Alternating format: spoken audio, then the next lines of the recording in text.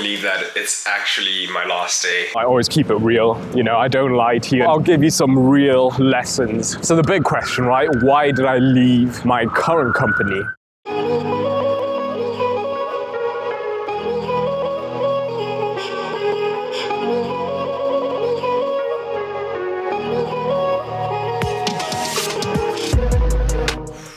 Crazy, man. I can't believe that it's actually my last day. For those of you who've been around since the start, you saw me like when I was a master's student, first week at this place, and now it's pretty much done here at least. But yeah, that's the journey, man. That's the journey. You just keep leveling up.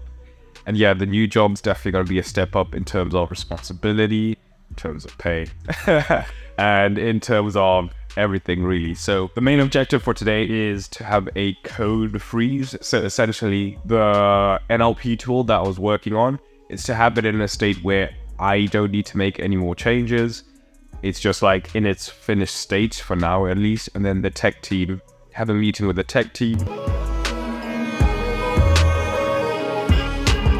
So guys, you know, on this channel, I always keep it real. You know, I don't lie to you and say you can become a data scientist in 30 days and that sort of a thing. So I thought I'll give you some real lessons from my first job as a data scientist, things that can actually help you to get ahead and tell you why I ended up leaving my current company. And hopefully some of the lessons will be transferable to you. So my first lesson, let's talk about retrenchments if we're going to be real. We all work in tech. We've seen all the layoffs, retrenchments, redundancies, staff cuts, whatever you want to talk about it, and avoiding them.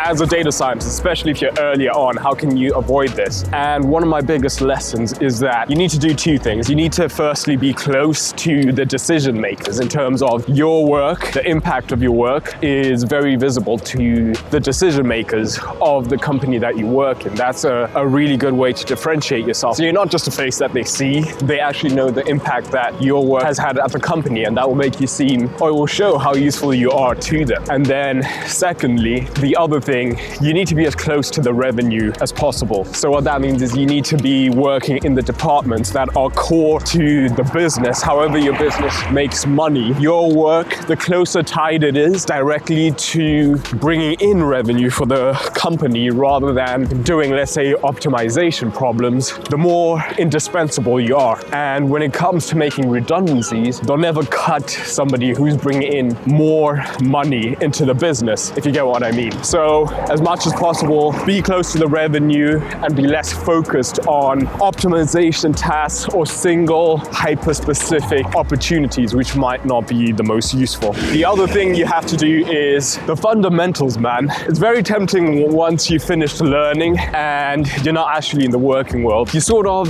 forget your fundamentals, right? Because you know how things work now, and it's very easy to become complacent, but trust me, always make sure that you're brushing up on the key skills and the fundamentals. Don't get complacent in that manner. But more important than the fundamentals, anybody who works in tech will tell you, is upskilling, man. Upskilling.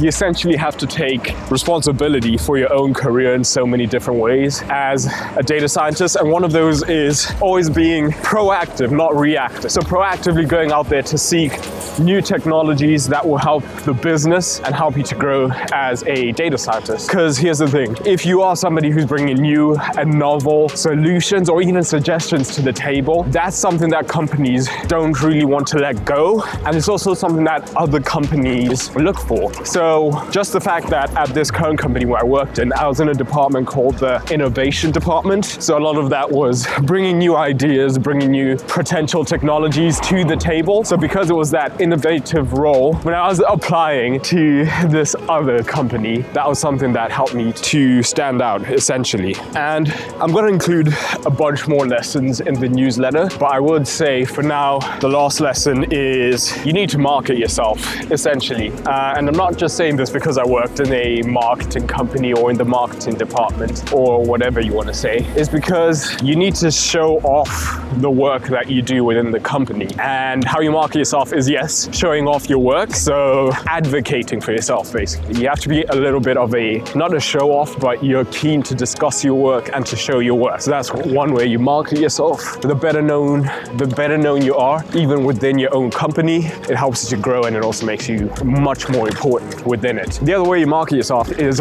through face-to-face interactions. So just talking to other people within your company it's kind of like a personal brand. You become a personal brand within the company, and that's super important when it comes to promotions, when it comes to avoiding redundancies. Just do it as much as possible, essentially. So the big question, right? Why did I leave my current company? Is it because of something dramatic, something interesting? And the truth is, no, it's not. Honestly, I loved working at this company. It was just the perfect place for me to grow as a data scientist. But two things. The most important is that it's quite a small company, and that meant that the data department is also quite small, right? And as a result of the data department being quite small, I didn't have other data scientists being around me to bounce ideas off of. So if you are like the only data scientist or one of two, maybe one of three data scientists in that company, it's very easy for you to get complacent because there's nobody there to challenge you, challenge your ideas, or even just to bounce ideas off of. So I needed to move to a company with a bigger data science department, which is what I have moved on to now. And that was probably the biggest factor behind that. And yes, admittedly, the new place has also given me a pay bump, you know, a nice little, pretty significant increase on my last salary. But yeah, the main reason is a bigger tech team, man. When I tell you guys I'm genuinely passionate about data science and I want to get better at it, I'm not joking. And to do that, it means I have to be proactive in taking steps like seeking out companies with a bigger data department so that I can learn from others rather than just keep drinking my own Kool-Aid, essentially. Yeah, so that actually is the primary reason behind that. Like I said, I'll be including a lot more of these within the newsletter, but for now, that's pretty much it.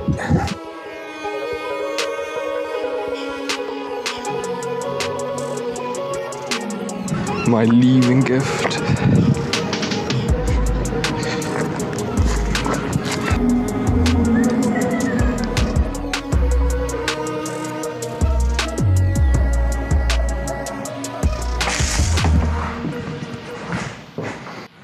Damn, I forgot to switch that off. Just like that, the day is pretty much done, my last day at work. So yeah, most of my work today was just essentially making sure that my code's all in the right place, that I could leave it in a decent place that's not too bad. And I managed to do that. So tomorrow, all I'm going to be doing is handing in my laptop and, getting my accounts deactivated, signing out of everything. But yeah, it's insane. I can't believe that I am moving on to my next job. And I got a nice leaving gift, a big stack of books. For the curious amongst you, we're on the tipping point, Malcolm Gladwell. What's this? Factfulness, Sapient, which everybody loves, apparently. I might solve this one. Influence, and Clear Mind. So I'm going to go through all of these over the next, 5 books? 10 months? 8 months? Something like that. I used to be a really quick reader, but I have a couple I need to finish now, and also realistically, I'm a busy guy.